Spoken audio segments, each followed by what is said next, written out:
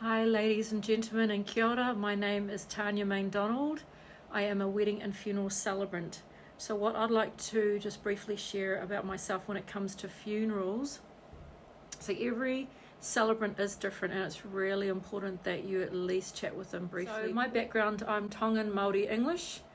I'm in my early 50s, so I can fit in with young or old. I've done funerals for babies, children, young adults, and obviously our aged people and those who have passed away suddenly, male and female. So what else do I bring to the table as a funeral celebrant? I will go as far as I'm not just writing your service for the funeral. I will spend day and night working with the family, putting this together.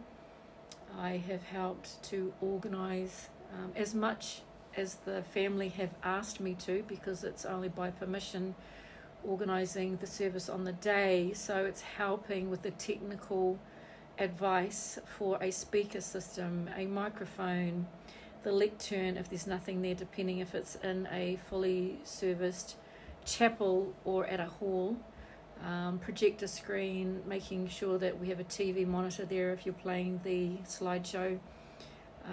I also have a background in graphic design, a little bit in IT and videography.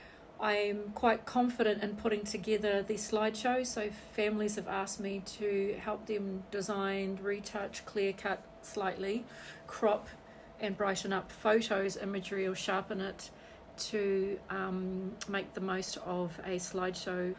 I also stay back at the funeral and offer my services to do the committal, so that's the final words, the prayer, the final thoughts and memories, and committing that person before the cremation and also at a burial. So I will come with you.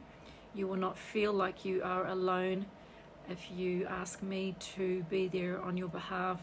I have gone the extra mile to do people's funerals. I sometimes turn up on a e-scooter. If there is no parking, I've just been so humble and not even brought my car, and ended up parking my car a kilometre or two down the road and just ended up going down on my e-scooter down to the funeral or the wedding. I've done that in Waiheke Island as well. So a bit of a quirky side to me, but I'm always thinking about you guys and your friends and family getting there first. So I hope that gives you a bit of an insight of my personality and what I'm willing to do to help you guys.